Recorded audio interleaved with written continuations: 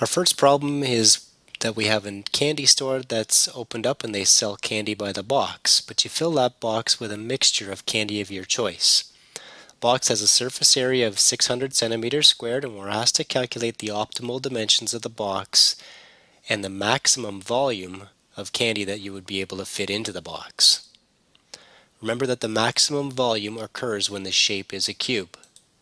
So here's our cube, and we're given that the surface area is 600 centimeters squared.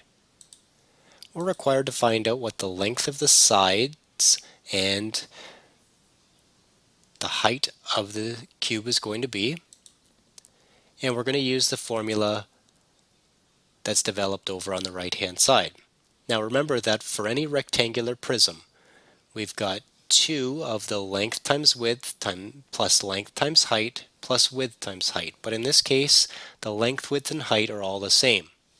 So we've got 2 of the s times s along the bottom, s times s along the face, and s times s along the side. Each of these s times s's inside the square brackets multiplied together gives you s squareds. And we have 3 of those s squareds simplified here.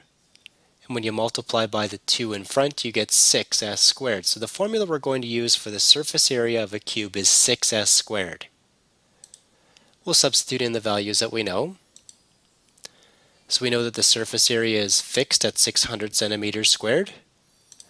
We'll rearrange this and solve the equation. So we have 6s squared equal to 600. I want to isolate s all by itself. So to do that, I need to get rid of this 6 in front. Now that's acting like multiplying right now, so to do the opposite operation of division, we will get rid of that 6 in front, but we need to do it to both sides of the equation. On the left hand side we have just s squared, and on the right hand side when we do 600 divided by 6, we get 100. To get rid of this operation of squaring, we need to take the square root.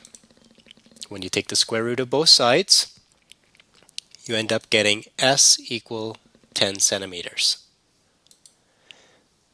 When you have a side length of 10 centimeters, the volume of this cube then is going to be s times s times s, or s cubed.